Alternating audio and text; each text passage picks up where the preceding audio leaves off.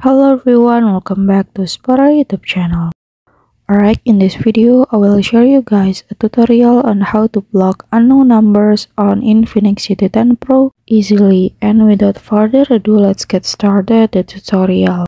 Okay, first you can go to calls menu, and then you can go to contacts, and you can go to create icon over here, and then you can go to block over here.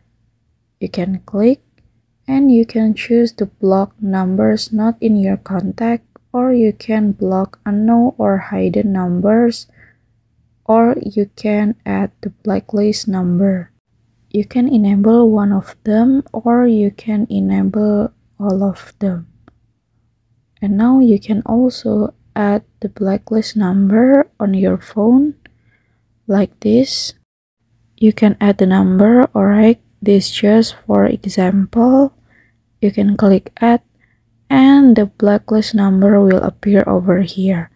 Alright, here's the tutorial on how to block unknown number on Infinix GT10 Pro, and thank you so much for watching guys.